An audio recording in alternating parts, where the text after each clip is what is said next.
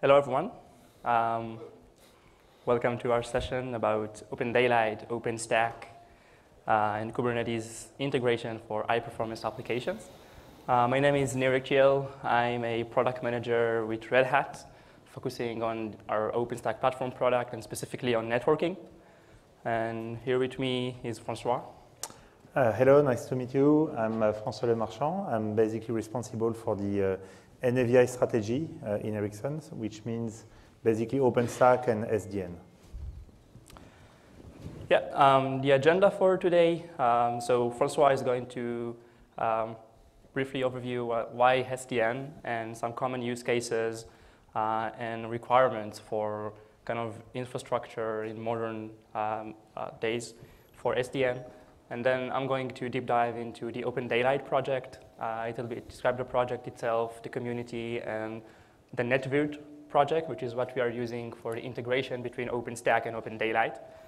And we also are going to do an overview of the Ericsson and Red Hat joint NFVI offering and provide you with some links for further reading. And if you want to get the slides that are publicly available, you can check out the link here or just take a picture. It's on SlideShare. It's a PDF. You can download it PDF or just use it in your browser. With that, I'm going to hand over to Francois. Thank you. So one of the reasons we're jointly presenting Ericsson and Red Hat is because we are basically providing like a joint product packaging for both OpenStack. Our OpenStack distribution is based on Red Hat. We are also integrating our SDN controller with a standard Red Hat OSP platform. But most important, we are jointly working together on the upstream community in Opendaylight. And I think most of this presentation is really focused not so much on the product, but really on what we believe are the necessary properties and capabilities of an SDN controller to provide a good solution for virtualization. And then on the second part, so it's a bit of recap of basically what we have upstream, what we are doing now with ODL in OpenStack, and then open up to new requirements, including containers and bare metal, and how we see this integration with ODL. So picture of myself. That's basically the Tech Museum in San Jose. I guess many of you had a chance to go there, or Santa Clara. I was very happy to see my very first router over there, Cisco AGS. It's being released in 1986, so it's about 30-year-old now. And it was my very first day as an intern in the networking at university. I really got the task to take an old AGS Plus, clean it up. It was full of dust, so I have to dismantle it on the parking lot. And basically upgrade it with the latest and greatest iOS release. At that time must have been like a Cisco iOS 8 or 9, something like that. Because you know what, the topmost feature and the cutting-edge feature that we needed at that time was GRE tunneling. And that's very funny because, if you look at where we are today, I mean, what I was doing back then, with GRE is basically we had a complex campus, with a lot of universities and very complex networks.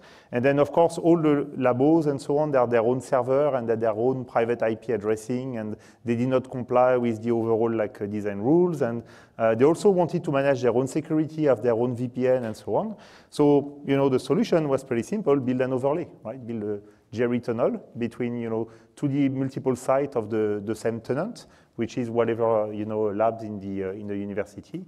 And then, tunnel the IP packets through that tunnel, and then you create as many VPN and overlay as you want. That was 30 years ago, right? So what we are doing now in OpenStack and cloud, well, yeah, not so different, right? We still have server, we still have application. The application runs on a VM. If there are VNF, you typically only have one application per server. So from that perspective, it's not that different. And then we get an IP tunnel, which the new thing is like it could be VXLAN, but don't worry, it could also be GRE. So we are not too much lost 30 years later.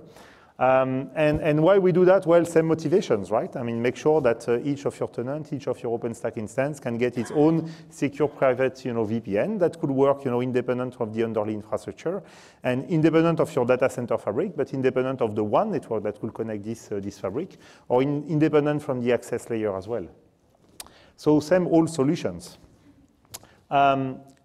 However, Not to say that nothing has changed, right? Because the networks has grown more and more complex, the requirement has gone more and more complex. This is a typical service provider network. I mean, it's not a service provider presentation because I think most of the thing we do for service provider, and of course that's our focus market for Ericsson, that also applies fully to enterprise, right? And especially the large enterprise. And as you grow your OpenStack deployment, get more than one instance, get more than one data center location that you want to integrate more closely with your existing, IP1 network, you will end up with very similar type of requirements. So typical service provider network, you have your access layer, enterprise, residential, mobile is missing, but same one, then an access layer, a core layer, some peering points, where you connect to internet and some of the public cloud services. And where they deploy data center, I mean, they of course had ITs and data center for a very long time for their IT applications. But the new thing with NFV is that they will add, additional requirements in terms of performance, in terms of redundancy, in terms of the type of application. How do you onboard the application, right, on top of that OpenStack instance? There is specific requirement that is tied to the way those applications are designed in terms of redundancy, in terms of routing requirements. What we see as well is those centralized data centers, they're like focused on IT, some of the first wave of virtualization, of course, for the applications. But we also see pretty much all the operators have plans to create more distributed data centers for NFV. And the reason they will build those more distributed data centers is something that we have done in the past for IP as well, maybe not 30 years ago, but maybe 20 or so, which is like, if you want to have a lot of heavy traffic and have good performance, you need to move the content close to the user, right? So it's like caching on the internet, but you want to do it, ultimately at the central office, where your connection, your fiber lane, your DSL lane, your CMTS cable connection lands, right? And you want to inject the traffic right there because you're saving a lot of capacity. You don't have to carry that traffic, from the peering point across your whole network. You also get much better latency, which is quite important for new applications such as, augmented reality, virtual reality, where we start to see cloud rendering being possible with fiber, with 5G that are getting extreme low delays. That becomes a possibility to do cloud-based rendering of those applications, but it means you need the extra low latency, like less than 1 millisecond round trip, right, between the end user and the application. So some of those applications are getting distributed, and of course, it's all kind of shade of gray in between, right? You get this very centralized data center. Some of distributed data center could be like 10 or 20 sites, maybe it's up to thousands. That's in the plan of some operators, that extreme distribution, and very complex topology occurs. So what about SDN? Why we believe SDN is important? Well, you need to interconnect the centralized and the distributed data center because you have a set of NFV that needs to work together. I mean, some could be the control plane or management plane, some the data plane of the same VNF that has to be distributed across the data center. You have requirement to connect your physical access. If you're running NFV, it means you're getting the traffic still from a physical base station, a physical GPON node that connects your fiber lanes. And you need to get that traffic from your physical network into the virtualized layer. And for that, you also need this kind of first arrow, right, NFV connectivity. You might host application for the enterprise customers. So you will need then to provide them, like guaranteed access for mission critical applications. So connect the enterprise to those more centralized data center where you have more scale. And then, of course, you also, want to interwork with public cloud in a hybrid type of setup for the operator own application, but of course for the enterprises, right? Which could benefit from, let's say, locally hosted content by the operators, but also do that in an hybrid mode with public cloud together. So more complex type of network setup, a lot of those arrows, each of those arrows has basically its own set of, requirements. Like if you go to hybrid cloud, you will need this to be encrypted. If that's NFV connectivity, you will need, one single IP address to handle maybe 100 gig or 200 gig worth of traffic going to a single IP address. So each of those lines has its own set of challenges, right? Converge and secure access and so on, end-to-end, you also have to deal with how you apply QoS in the core network, and not just simple deep-serve QoS. If you really want to get like a very mission-critical application, you need to guarantee SLA, to guarantee minimum bandwidth, to compute the path of each and every application into the network link by link. And those type of traffic engineering application is also something that has been done in the IP network for a long time, but now the challenge is how do we integrate that with cloud, right? And that's where we are going. So what does it mean? It means you need a new platform to build cloud connectivity. And that platform, SDN, has, needs to have all those characteristics, right? I mean, I think we really believe in the openness, not only open protocol, right, which is the likes of SDN, but also open source, community-driven open source. We are big believers, both Red Hat and ourselves, obviously, and many more, right? Collaborative development is very important. API model, just make sure that we define well the APIs, that are intent-driven and so on, because we need to create the right level of abstraction. At the same time, make sure that we don't hide any capabilities, right? That could be helpful for the upstream layer. And then evolution to DevOps, which is still a bit far away from the operators because, that's kind of complex. I guess also complex for the large enterprise system and many legacy applications. But this is really a key enabler, not only, virtualization cloud, but also SDN. So the challenge is, if you look at the original set of APIs we got from OpenStack, the Neutron API, they were pretty basics, right? I mean, you can do a bit of bridging, a bit of routing, and that's pretty much it, right? ML2, ML3, and you're done, right? Then, of course, you have much more advanced API when it comes to value-added services, load balancing, firewalling, and so on. But still, from a routing or simple connectivity standpoint, they are very simple. I think one of the challenges of SDN is not only to have a platform that fulfills all those characteristics, but it's also that to enhance, release after release, the set of capabilities we provide to the virtualized layer, from very basic connectivity functions to more modern IP routing capabilities, right? And if you look at those modern IP routing capabilities, you have things like interdomain, hierarchical construct in order to scale, all kind of topology constraints for your services, point-to-point, point-to-multipoint, multipoint to multipoint. Being able to be policy-driven in terms of routing behavior for redundancy and optimization. Traffic engineering, I mentioned before. Make sure you can actually have a very advanced way of mapping the packets to a specific path in your network. Fast reroute for redundancy. Very important in an NFV domain. There is still those magical 50 millisecond redundancy requirement for many applications. And also new technologies such as segment routing that provide a lot of flexibility. So all those things, they are not integrated as of today, right? Or not in a proper way into OpenStack and the virtualization solution. So one of the things we believe is that it's very important that you build an SDN platform with very strong routing capabilities at its core, because over time, those things are coming down our way, right? As we want to make things more, carrier grade or enterprise grade, as we want to make things more deterministic, as networks complexity will continue to increase by doing all kind of hybrid connectivity and distributed models, we will need all those tools to make sure that we satisfy the requirements. So practical example, use case of routing. I mean, some of the things that you can do with routing in a more efficient way. Inside the data center, so intra-data center, inside the same SDN domain, one thing is interworking well with your data center gateway, whatever like edge router you have. So you make sure that when you have a virtual IP address and you have load balancers, when you get this fat pipe of 100 gig of traffic going to one single IP address, even before you make a software load balancer, you need to have hardware ECMP, right, to load share the traffic across your first stage load balancer. And in order to do that, you need to use routing, so you speak the same language than the DC gateway, and you make sure this happens, and this happens with the right, hashing of the flows, and with the right level of redundancy and so on. Another thing that is typically done on the MPLS network is that you can attach some kind of group ID, right? I mean, you can play with in MPLS VPN. It's not only that you set a blue VPN or a red VPN, but one endpoint belongs to more than one VPN at a given time. So you can create interesting applications like intranet or extranet, where you can see, a red VM and the blue VM don't see each other, but they both see the purple VM that belongs to the both network at the same time.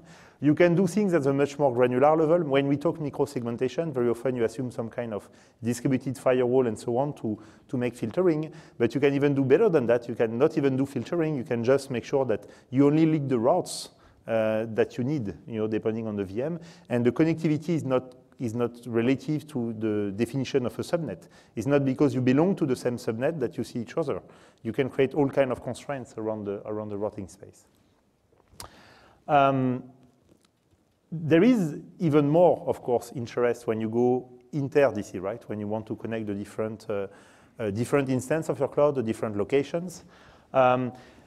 It's also quite important, I don't have it on the slide, but it's not necessarily different locations. I mean, what we see more and more is people running different instances of OpenStack because they may have different projects that have selected different stack, or because even if you use the same stack, you will have different versions, and you cannot validate all your application at the same time and migrate them overnight, you know, to the new version. So you end up having, even in one data center, many instances of OpenStack, right? And sometimes, you know, one solution, one VNF will be spread across multiple of those instances, and you want to have this automated connectivity.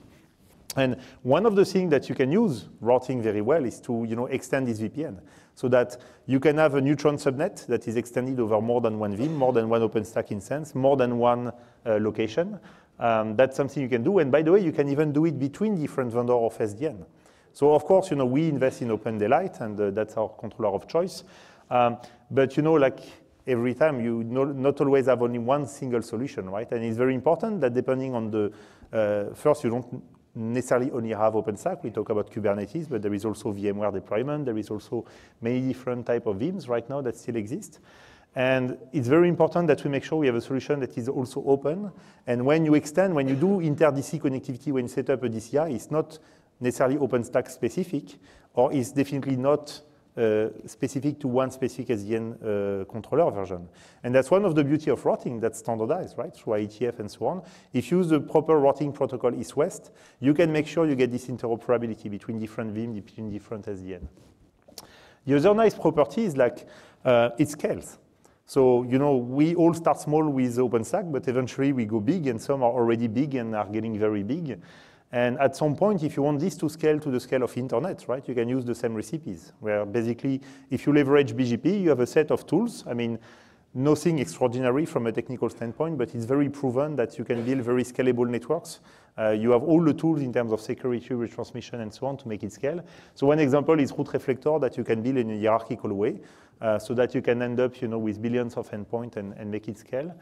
Inter-AS, making sure you can connect different autonomous systems for scaling, but also to apply set of policies that you want to secure your network. And most important, maybe, or finally, is also what you can always do that with any SDN technology or baseline neutron, right? You can do baseline neutron, and then you will go to a DC gateway, and then you will manually cross-connect, you know, whatever VLAN to a VPN instance, and you can do the same thing, right?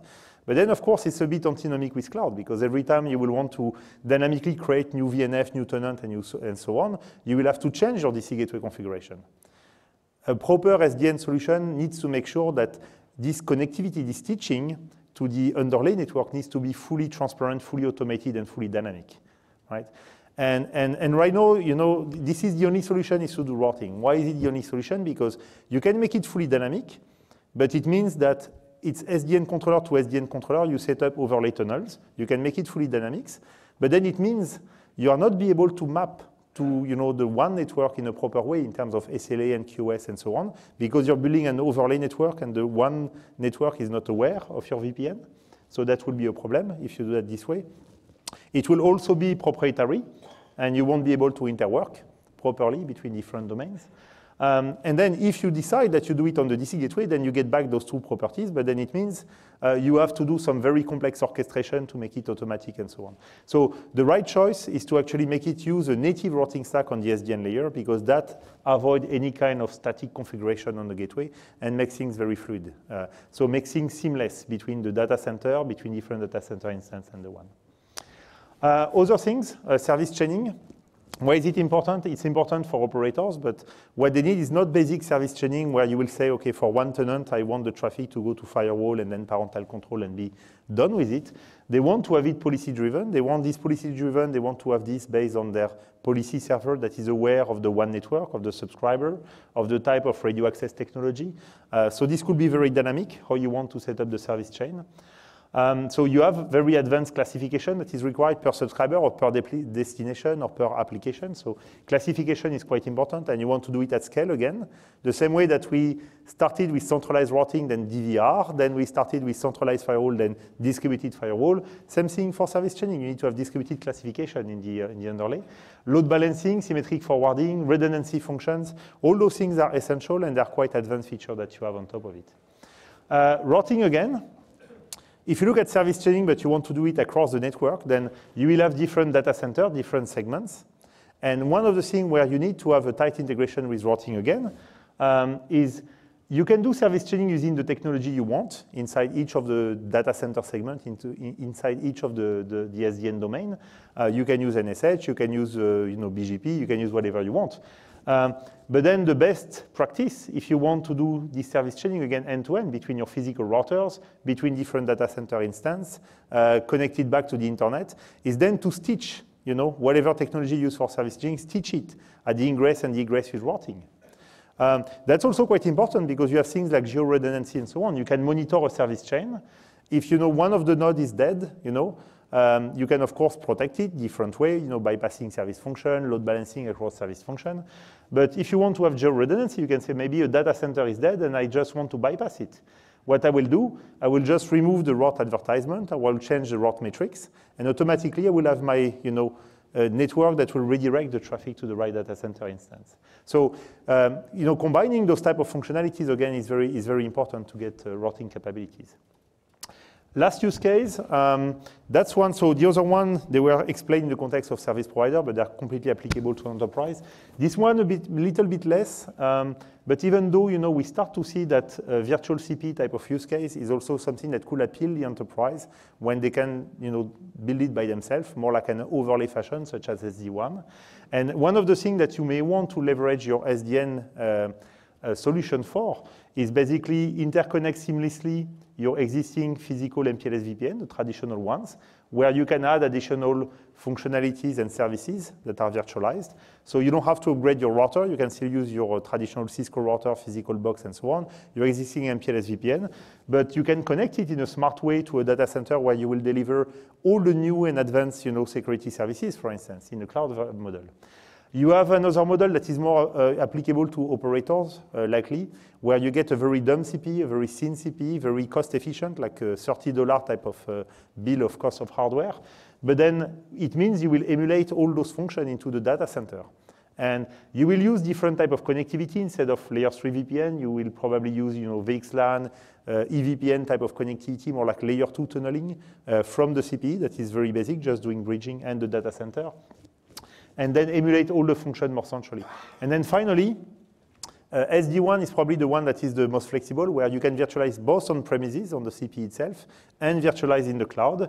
And doing this, it allows a lot of interesting properties, such as local turnaround of the traffic, so you can have CP to CP and local breakout, which means you're not dependent of a local cloud, but you can still combine with a centralized cloud for some of the more advanced services. So, connecting your sites together, through the cloud or connecting the site to the cloud. That's also, one interesting properties of the SDN controller. So all of those things are basically things that we have implemented in Opendaylight today that are available for consumption in a shippable product. And also, the title of the presentation was about high performance, which is critical, again, for enterprise. But if you think at, sorry for service provider, but if you think at enterprise, they also have data plane intensive type of requirement. They also use, security, firewall functionalities. Maybe at some point you might want to virtualize some of your storage solution and so on. In that case, if you don't run it on a flat network, you will need also to get high performance. And what we can do, we can drive, with ODL a very flexible way, black box router, OVS, SmartNIC, or solutions such as FD.io that are new data plane options that are introduced. All those options, they all come with different southbound protocol, different functionalities. And the interesting properties of Opendaylight and the reason why we invested in Opendaylight is because it's very modular. So you can build plugins for different type of services. You can model different type of services. You can configure black box, white box, OpenFlow centric type of SDN nodes. And you can also adapt to different type of data planes. So those are just examples of what you can do. And using this set of data plane, you can get very high performance virtual data plane, very high performance physical data plane with acceleration. So coming to what's next. Checking on the time, maybe I'm already a bit over time. But so what's next? Yes, of course we have virtualization, but we still have bare metal. And bare metal is quite important. Why is it? Of course, you have a lot of legacy, legacy appliances that you're not going to throw away and that you want to make it work. You also have the new legacy, which is virtual network function that you deploy, but in order to get good performance or because you didn't have time to integrate in a proper way and so on, use SRIOV. And SRIOV is not always a good thing. It depends on the profile or I would say the use case. SRIOV could be good in a way that you're independent from the forwarding layer and the NFVI layer. You just bypass it and go straight to the hardware, which gives you best performance. But that also makes it a bad thing, because if you want to use NFVI as a clean abstraction between your VNF, between your applications and the infrastructure, you don't want to create any dependencies between your NIC card, between the way your data center gateway is configured, between what your data center fabric is made of. Can it do layer 2, layer 3, what kind of VLAN tagging and so on? You want to abstract that, right? And from that aspect, this is very bad. So you have to deal with those SRIOV network functions regardless, right? I mean, they are reality, and many of the initial wave of virtualization happen with SRIOV. So that's something you need to integrate, and they are viewed from the NFVI layer. They are viewed like a bare metal server, more or less, because they go straight to the hardware.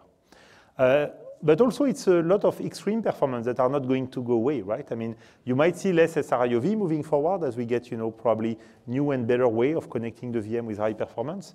You get rid of your legacy appliances, but there is always, set of functionalities, especially for the carriers, that you cannot virtualize or you cannot virtualize efficiently, right? And typically the access nodes, when you have specific physical interface, radio interface, GPON, and so on, specific accelerations, that doesn't fit very well with generic purpose CPU yet, right? And eventually, at some point, we might get there, but we might get there on different architecture than x86. And up to now, we also have to make provision for that. So bare metal is there to stay for the legacy reason, but also for some of the high performance type of requirements. Virtual machine is still the mainstream approach because it's easy to virtualize, any kind of legacy applications. But also, it's actually pretty good in terms of data plane performance. If you look at container, it's more lightweight from a memory footprint. But typically, if you have only one, one VNF is more like a single VNF running on multiple servers, which means you only have one VM per server. So, the memory footprint does not really, make any difference. And since those applications are designed in a cluster mode, the boot up time doesn't make any difference either, right? So those are things that, VM are there to stay as well for quite some time. And then finally, of course, containers are playing a bigger and bigger role already in the public cloud, mostly, applications. It's getting there in the enterprise. A lot of traction in the service provider market. There is also applications that actually benefit already today from containers. I mean, applications that are not multi-tenant natively. So you use container for that. And that's where you get the best fit. So you have all three, and all three will coexist for quite some time. So if you look at your data center, now you have the hardware layer. Typically, a bunch of switches with a more or less SDN-driven fabric. I think most of the, hardware vendors are coming with one way to make this fabric dynamic, that it can auto-discover itself, auto-configure itself. It has its own tools in terms of analytics and management and so on. We just talked for a long time about this OpenStack layer and virtualization, and then now you get like container orchestrations solutions such as Kubernetes and a couple of others. And each of those solutions, they come with their own networking solution, right? So now what you end up with is like a number of networking solutions in OpenStack, many different SDN controllers, more or less open. You get new things, like Oven, Dragonflow, and so on. So even new initiatives that are doing more or less like an SDN approach. And now with containers, you get things like Calico and Flannel and yet, another set of services. So it's a good thing. Diversity and creativity is a good thing. But of course, it creates some practical issues for customers, because when you want to run an application that mix and match bare metal, VMs, and containers, because some of the applications are pretty complex, you have the management, you have the data plane, you have the security layer, and so on. And all of this is one application that is many VM, many containerized application. From an end user perspective, you get performance impact, running layers of tunneling over layers of tunnelings, right? You can also, maybe you can accelerate. I was mentioning before SmartNIC. You can accelerate your NFVI. You can accelerate your OpenStack networking. But then if you run another overlay, software overlay on top of it, then you lose this benefit of acceleration. You will break things like TCP offload and so on. So you need to make sure that you get best performance a nice and easy way of provisioning the network and visualizing the network, and avoid this kind of loose service integration. Also, from the administrative standpoint, correlation troubleshooting is quite important. Intern working connectivity burden, that's when you have to manually connect each of those layers together, pool of IP address and what use on DC gateway, what use on the container layer, create your OpenStack network. And then you have to learn and multiple connectivity solution, multiple SDN layers, right? So what is a potential solution to that? I mean, we see two solutions. And again, we believe Opendaylight is a great platform because of the flexibility of the platform. That you can basically choose simplest way, one single SDN controller that will serve at the same time different layers, that will configure your underlay and overlay and manage your physical switches and routers, that will provide virtualization to your OpenStack layer, and that will provide connectivity to your container and Kubernetes layer, right? Another approach will be to say as many OpenStack instances or as many SDN instances as you have layers. But then it means if you need to do that, then when you provision a service at the different layers, you need to provision the service with the same model at the different layers. And you need those layers to talk to each other so you don't have this manual operations happening. So in order to do that, we also believe that Opendaylight is the right approach because then you can normalize the API and it's all YAML driven. So, and it's also compatible with, now we have a CNI plugin, I'm coming to that natively to Kubernetes. We have, of course, a Neutron implementation. We are pluggable into new things that are coming in OpenStack, such as Gluon and other options. So the idea is to keep the northbound API very open, but to have, ultimately, the same way to represent the connectivity between the different layers, between the physical layer, virtualized layer, and containers, to have the same way to express network connectivity, security, and so on. So that will take a longer time, because in order to do service chaining using routing and so on, if you use that as an east-west protocol, it takes a longer time. What is probably going to happen is some kind of hybrid between those. You will get a single controller that can do underlay and overlay, that can do overlay and containers, but maybe multiple instances of those, and those instances will collaborate again through those east-west protocols. So how do we do that? Two options, again, if you look at containers, I mean, one is Magnum, which is basically Magnum plus Courier. You basically run your container instance, but you use the Neutron layer in order to integrate with the same networking solution than the VMs. And that's probably the simple and most efficient solution if you run OpenStack and you also want to run container solutions together. You will be able to use the same backend, and that's more or less transparent, right? So that is a very practical option that we have. However, the impact of doing that is also in terms of performance, right? When you talk about containers and depending on the application, if you're really into one of those applications, we need to fire up, tens of thousands of containers per second in a very intensive way. Using a Neutron backend maybe today is not optimized for that, right? There might be other container-specific functionalities, all the layer 4 load balancing and so on, that are integrated to Courier, using LBAS plugin on the backend. But there might be new and more advanced capabilities you may want to do natively on the container layer. So the other option, and both are compatible more or less, is to get this native CNI plugin for Opendaylight. And we started an upstream project in ODL that is focusing on providing that CNI plugin capability. And as you see, this plugin capabilities also has to work with the dataplane that will have to satisfy two things. First is that containers, you want to use the NFVI rules to do service chaining, VPN, load balancing, analytics, whatever. But you want this layer also to be able to support any of the native kernel services, kernel networking services, such as IP tables for security and so on, that the container might request. And you need to make both at the same time. And if you use an OVS DPDK, then you're bypassing the kernel and you're not applying everything. So there is a bit of complexity where we need to integrate really these kernel layer services together with DPDK. There is also, if you want to run your VNF over containers, and if it's a data plane VNF, then you need DPDK. It's one of the challenges also to integrate DPDK. So this is coming. There is some of the early version of DPDK support for containers. That's some of the challenges that we are solving right now in the data plane perspective.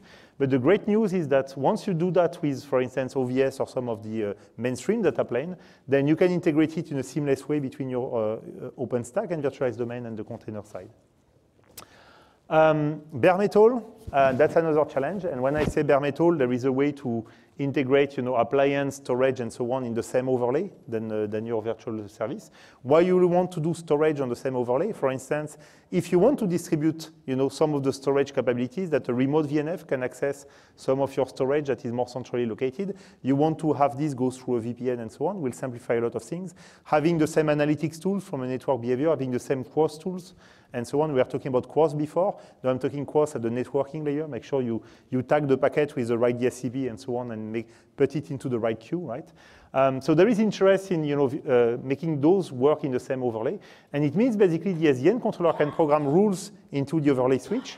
But if you get SRIOV or bare metal appliance, you have to configure the top of the rack switch. And that's where it becomes more complex, because you have some top-of-the-rack switch you can program with OpenFlow, some with OVSDB. Some are more like IP routers. You can only talk netconf or EVPN or those type of routing protocols to them. So this is where, again, the modularity of Opendaylight is helping a lot, because we can adapt to different type of switching fabric. And we can make sure we program the Tor switch to connect the appliances to the overlay. But we can also bring up the DC fabric, right? And that's a natural evolution of ODL, is moving forward to use it also as an automation for the fabric.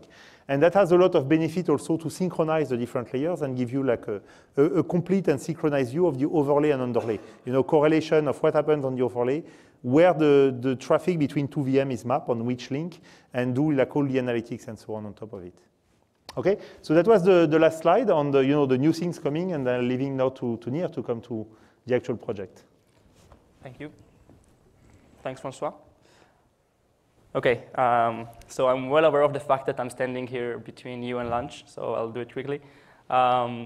So Opendaylight, in a nutshell, it's basically this cool SDN platform that you can build. It's highly modular, extensible, and we think is the key benefit of Opendaylight, because as you just saw, we are talking about very complex use cases, and nobody here knows really what's the next thing here, what's the next protocol is, and so on. And we want this to be really a kind of generic platform that can adjust as you go.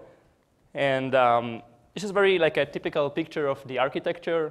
We're talking about kind of the controller platform in the middle, and then it's really pluggable, again, both on the southbound side, so different protocols and interfaces you can talk to the virtual switches, physical fabric, and so on, but also on the northbound side, so you can talk to different orchestration agents like OpenStack, Kubernetes, and so on.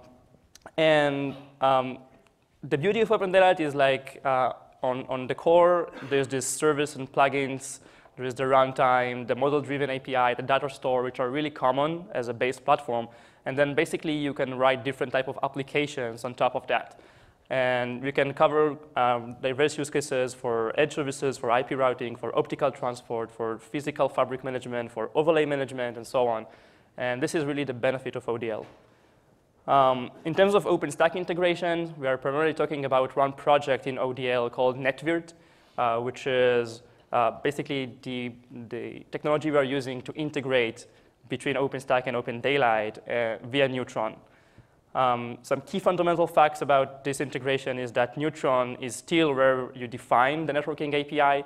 So we are not replacing Neutron, right? Neutron is still the de facto API on the infrastructure, but we are just implementing Neutron API as a backend with Opendaylight, which is really important going forward, because we want to standardize on Neutron as an API and basically not replace it. And we're here, Red Hat and Ericsson. One thing I wanted to highlight is something we did in the last upstream release, Boron, in Opendaylight, which is basically integrate the NetVirt project with another project called VPN Service, which was a different one. And this really shows the convergence in the upstream community around NetVirt as kind of the major way of integrating OpenStack and Opendaylight. Which is, again, really important because we bring all these use cases, all this know-how from Ericsson and others in the community into the NetVirt project, and getting NetVirt more feature-rich and robust. So NetVirt is basically an application developed on top of Opendaylight. We have pretty powerful implementation for L2, L3, access list, NAT, DHCP, IPv6, and so on. And the idea is to configure and manage the overlay network. So basically everything that Neutron provides today but also top-of-rack switches, currently using the L2 gateway extension, using OVSDB, and obviously tenant networks for OpenStack. It uses netconf and Yang to model the topology. That's a key kind of architecture piece of ODL, but it's really modular and extensible. So currently we're using OpenFlow and OVSDB in NetVirt, but we are looking into stuff like netconf, PGP, and other southbound interfaces to manage new southbound pieces as well.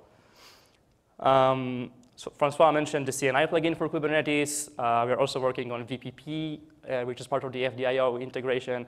So this shows the kind of how powerful the platform is, because we don't need to kind of reinvent everything, add new agent, new stuff. We can just reuse the platform, add more plugins, and integrate into new systems and technologies.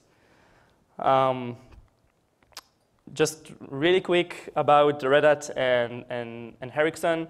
So basically what we are doing is we are providing together, again, Red Hat and Ericsson, we're providing a converged NFVI infrastructure.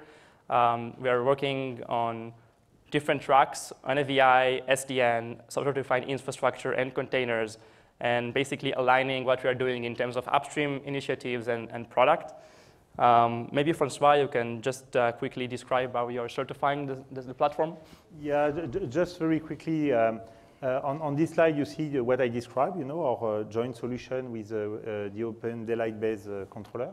But we are also, selling it, and I think that's one of the ways we are bringing the technology to the market as a certified solution, which is, a turnkey solution that you can use, with all Ericsson and Red Hat components pre-certified, including the Ericsson VNF, that also could be consumed in a modular way. So you can pick and choose, best of breed, and it's all obviously open and all based on an open source upstream type of model.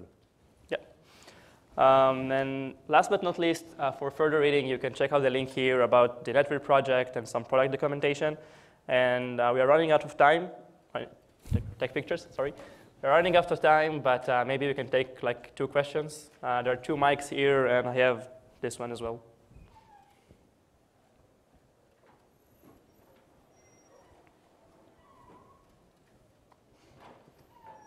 Questions? Or comments, feedback? What did we forget? Put the link to the slide deck back up. Sure.